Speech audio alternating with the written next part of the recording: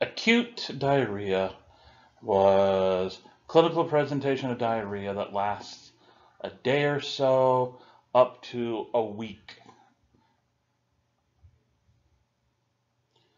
What happens though when the diarrhea lasts 2 weeks, 2.5, 3 weeks? We're now in what is referred to as chronic diarrhea. Chronic diarrhea, in a clinical presentation, you have to be careful that you don't just automatically assume that it is due to a microbial infection. There are some gastrointestinal issues, such as irritable bowel syndrome, Crohn's disease, that can also present with diarrhea over multiple weeks at a time. People suffering from AIDS will also suffer from chronic diarrhea as their immune system is depleted. Their production of IgA, secretory IgA, will also be depleted. Their immune response will be depleted, and they will suddenly have an overgrowth of microbes, change in their normal flora. Opportunistic pathogens will overgrow for a while, and then they themselves will be overgrown by other opportunistic pathogens.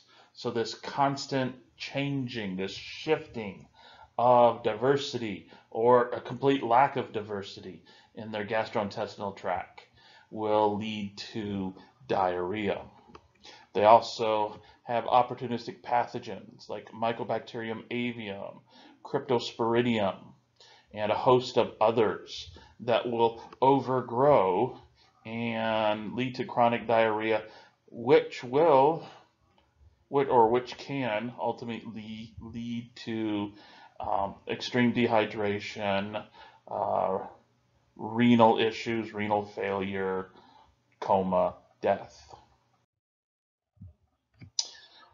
When it comes to chronic diarrhea, we also have to touch back to our friend E. coli.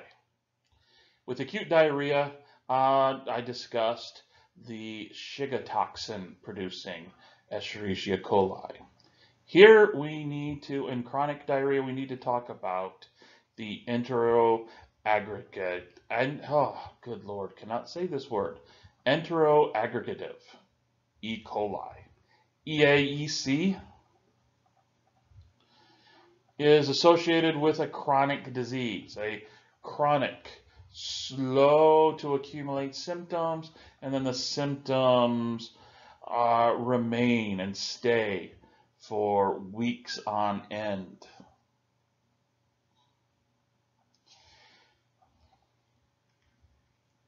E. coli, will clump together on the surface of the epithelial cells lining the large intestine. Their presence there, as well as some of the metabolic products they produce, will stimulate the epithelial cells to pump out fluid. More fluids pumped out, the greater the chance that the E. coli, the E. coli will then pass into the water table or into the water source to be drank and ingested by the next host.